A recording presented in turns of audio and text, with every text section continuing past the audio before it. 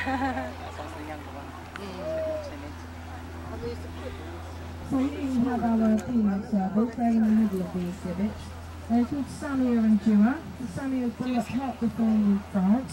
So she came to us when she was about a year and a half old. Successfully bred in July in 2012, producing 2 kittens. She's still living with her daughter Dua and her son Noaidi is living with Dad Malawi next door. We tend to go in with the girls on a daily basis. They just really seem to get a lot out of people interaction. They enjoy chasing after their food, and just really good for us to be able to get close to them. We can give them spot-on treatments for wormer and things like that. Very important for us to vary the different types of wormer we're using. Those of you that may not know why that is. Ones in the gut can become very tolerant to the medication, so we have to change our medication, our wormers, every year or so, just to make sure they remain effective. So the more different drugs we can use, or different products, and the more different ways we can treat them for that, the better. So the service will tolerate us coming up here to them, just giving them a spot-on treatment, a bit like we would do for the domestic pet at home, all the better so that we can remain active and effective for them.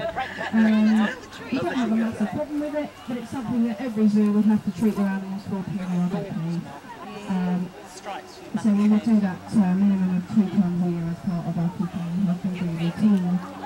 As I was saying earlier, serval cats in the wild live mainly comparatively more heat, and therefore they have to feed more regularly in order to stay warm and that kind of thing. We're up against the heat today. I think our cats are being a bit lazy, that's because it's ever so hot.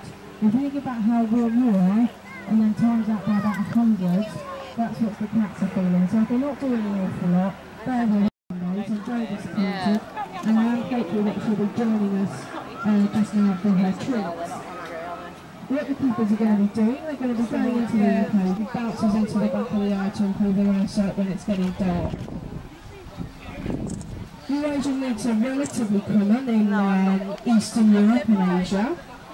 So the lynx family is quite a large, it's quite a broad spectrum. They vary in living colour across the different continents. The American lynx on the bobcat's quite grey in colour. Some people might say in colour it's more similar to a fishing cat than it is to a lynx.